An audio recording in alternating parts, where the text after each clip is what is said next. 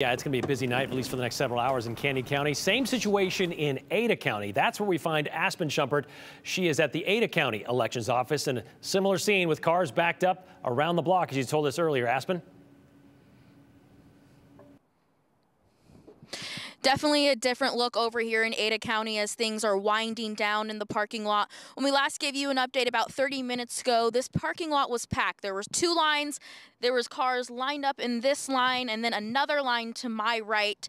Cars were full. Parking lots were full. They were bringing in ballots from the other locations. Again, things have really died down in the last 15 minutes. We're seeing the last bit of cars make that turn around the quarter and be able to do their drop off. We know from what the Ada County clerk has told us, mostly things went pretty smooth today in Ada County. A lot of the waiting was due to same-day registration, and so that contributed to a little bit of longer wait times at certain locations, fewer staff at certain locations. Overall, Trent Triple says it was a good day in Ada County. Back to you at the desk, Brian.